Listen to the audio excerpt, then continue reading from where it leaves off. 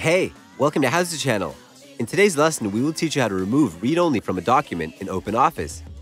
Making a file read-only through OpenOffice prevents anyone from accidentally modifying the document.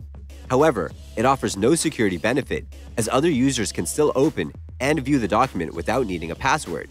Similarly, read-only mode is not secured with a password, so you can disable it. Go to OpenOffice file that you need. Click on File at the top left corner of the window. Choose Open from the list. A new window will open.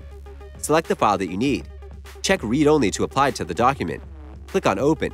The file will open in read-only mode. We can change that. Go to the top toolbar. Click on Edit File icon. You can edit the document now. That's it. Thanks for watching the video.